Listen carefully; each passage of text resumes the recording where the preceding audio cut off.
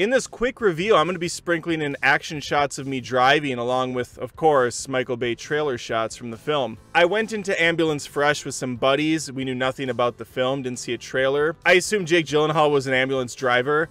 Not really the case. He's actually a criminal. He robs a bank and they have to get away. They use an ambulance as a last second ditch, and the rest of the film is basically Speed, but with Michael Bay directing. And if the name Michael Bay doesn't ring a bell, he reminds you in this movie because there's several references to his past films, including The Rock, which is great. It's actually a lot better than this. So is Con Air. That being said, I'm a sucker for Michael Bay movies. The scripts are nonsense. The actors are over the top. The camera shots are ridiculous in the best ways possible.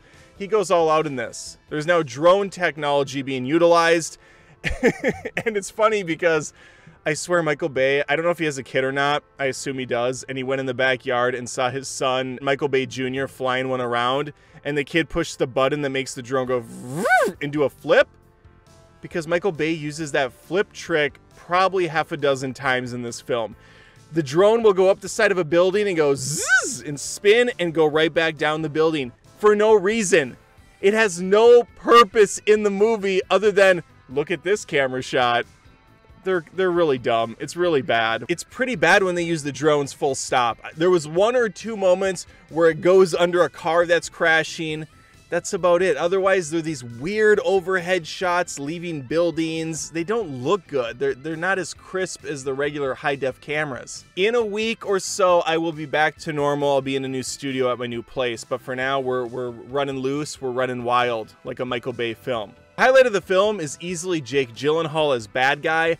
I don't have time to look up these character names, and I certainly don't remember them. It's been over 24 hours since I saw the film, so most of that is completely out of my head. He and his brother will spend the majority of the time trying to outrun the cops in an ambulance, while the cute girl in the back is trying to keep a cop that they shot alive. If the cop dies, the rest of the boys in blue can shoot the drivers, no questions asked, but they want that cop alive. So it really does have that kind of Speed style to it. It's Michael Bay, so the movie's of course over 2 hours long for no reason at all. Could have been an hour and a half, in and out, nice meal, but we have to sit through it. We have to sit there and question why some of these things are happening.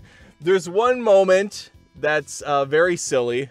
I have to point it out. I just have to. It's not really a spoiler. It's just one of the many ways they try to outrun the cops. If you don't want to hear about it, this movie's a rental or something that you would watch on a streaming service. I don't think you need to go out and see it, especially when there's so many good movies coming out in the couple of weeks. If you didn't see Everything Everywhere All at Once, I hope I said that name right, you should watch that way before this. And then we have the Norseman coming out. There's a new Doctor Strange. So this is just gonna kind of fly under the radar. And honestly, this feels like a big budget version of one of those kind of cheesy TV shows they make for older people. The only thing missing really was Jennifer Love Hewitt on a headset redirecting traffic.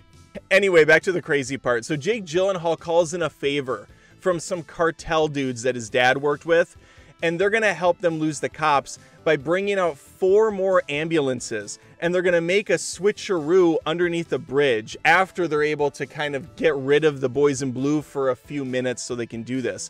They're also gonna spray paint a 5th ambulance, the one they're in, green, and that way they're completely inconspicuous. Michael Bay just played Grand Theft Auto, so he thinks this is how it works. They do a terrible spray paint job. It's kind of a funny moment. There's some decent comedy in this. I think Michael Bay does a good job with the humor. And it's like painting a bullseye on the ambulance. It's the most obvious thing ever, and somehow it works. All I'm thinking is, how about take a car? Get in a car, still have the ambulances go out, but I don't know, maybe not be in one yourself? That way you get rid of the EMT in the back and the cop that's dying. As far as the Michael Bay movies go, this is definitely on the lower rung for me. I'd rather watch the first couple Transformers films. I'd much rather watch The Rock or Con Air or any of the multitude of 90s action films he did. You know, now that I think about it, there was also a police chief side story with his big-ass dog. We didn't really get closure on that dog either. Unless it was an after-credits sequence I didn't see, but man, I feel almost empty not knowing what happened with the dog. Disappointing. That was an arc I wanted to see get some resolution. Anyway, those are my quick thoughts on Ambulance. Tried to spice up the review the best I could in the limited time I have. Hope you enjoyed it. Maybe think about subbing to the channel. I do tons of movie reviews, rants, reactions, anything movie related, I'm on it.